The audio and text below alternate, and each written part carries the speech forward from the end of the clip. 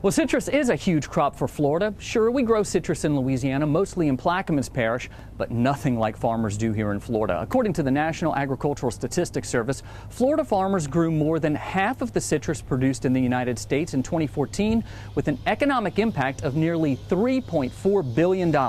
That's why researchers here are feverishly working on ways to fight a problem affecting trees here and in Louisiana. You're looking at a grove full of sick citrus trees. All of the trees left out in the elements at the University of Florida Citrus Research and Education Center in Lake Alfred, Florida, are infected with citrus greening. These fruits are ready to harvest and should be about the size of baseballs, and you can see a lot of them are small and misshapen. Dr. Michael Rogers is an entomologist and the director of the center.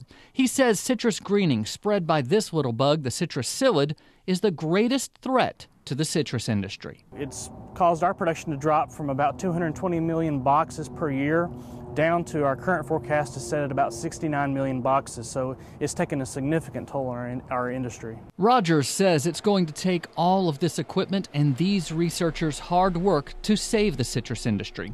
He says the most promising research comes from the breeding program and turning on and off genes already in citrus plants. That's how these scientists hope to beat citrus greening. For this industry to stay in Florida, we're going to have that resistant plant. Going from the petri dish to the grove is a long process, one that could take more than 10 years, but one Dr. Rogers says has sweet rewards in the real world. Everything we're doing, we're focused on, it's grower-funded research, and we're delivering solutions to the growers that they can put into their fields.